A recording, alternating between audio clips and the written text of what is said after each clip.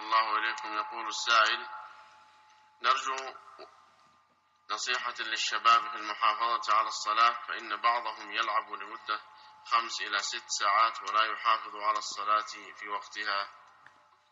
الشباب والكبار وكل مسلم يجب عليه المحافظة على الصلاة في أوقاتها أو مع الجماعة. حافظوا على الصلوات والصلاة الوسطى وقوموا لله قانتين. حافظوا، والذين هم على صلواتهم يحافظون. فيجب على المسلم أن يحافظ على صلاته. إن الصلاة تنهى عن الفحشاء والمنكر، ولذكر الله أكبر، ففيها خير. استعينوا بالصبر والصلاة وإنها لكبيرة، يعني الصلاة شاقة إلا على الخاشعين. الخشوع يسهل الصلاة، الخشوع يسهل الصلاة على العبد إلا على الخاشعين. نعم.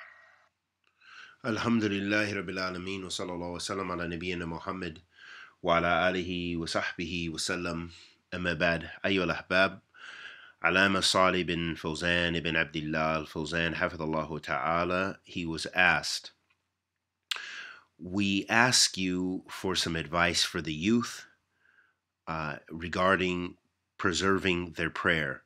For verily, some of them play during the time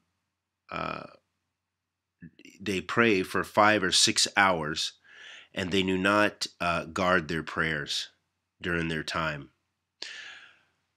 Sheikh Salih bin Fawzan, hafidhullah ta'ala, responded by saying, the shabab, the youth, and the elders, every Muslim, it's an obligation upon him to preserve his prayer during its time with the jama'ah, meaning the group, with the body of Muslims. And then he mentioned the ayat, حافظوا على الصلوات والصلاة الوسطى وقوموا لله قانتين.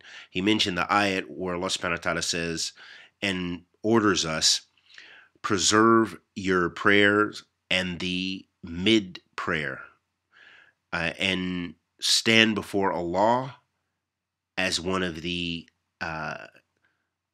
humble, obedient ones. Then the Sheikh said, Hafidhu, he said, so, preserve the prayer, or protect your prayer. And then he mentioned the ayat where Allah subhanahu wa ta'ala says, وَالَّذِينَ هُمْ عَلَى صَلَاتِهِمْ يُحَافِظُونَ. They are those who preserve their prayer. So it is an obligation, or therefore it's an obligation on the Muslim to protect his prayer.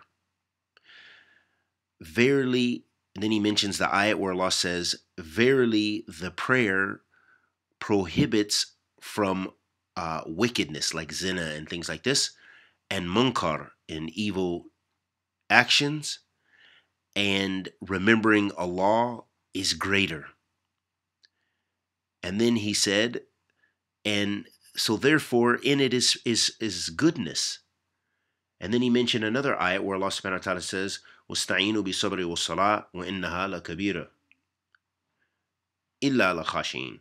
So then the Shaykh mentioned the ayat where Allah subhanahu wa ta'ala says, he said, and seek assistance and help from Allah with patience and prayer. And verily that is kabira. That's something. And then the Shaykh explains, he says, yani, or it means that salat is a difficulty. And then he mentions the rest of the ayat, illa ala khashi'in, except for those who have khushu', those who have humility and fear of Allah subhanahu wa ta'ala. And then he says, al khushu', or this humility or fearfulness, makes it easy for the prayer upon the slave. And then he mentioned the verse again, illa la khashin, except for those who have this fearfulness of Allah subhanahu wa ta'ala, and this khushu', this humility and this comfort in their hearts. And we ask Allah the Almighty to accept our good and forgive our evil. Wa sallallahu wa sallam ala nabiyyina Muhammad.